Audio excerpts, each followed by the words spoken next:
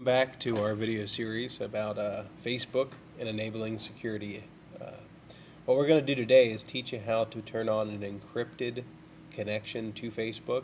If you look up at the top left hand part of your URL bar there, you see the HTTP. That is not a secure connection and it can be hacked relatively easily. You don't need many skills to do that.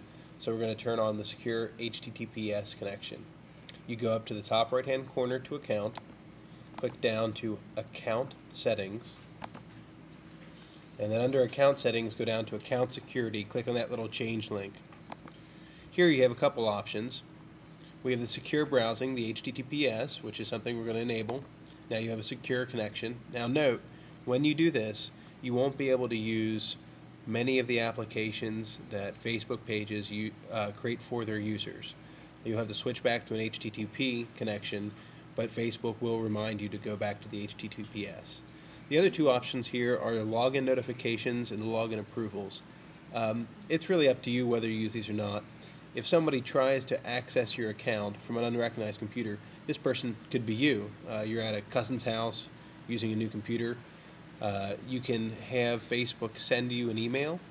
Also, when someone is trying to log into your account, you can have a security code sent to your phone. That's only if you give your phone number to Facebook.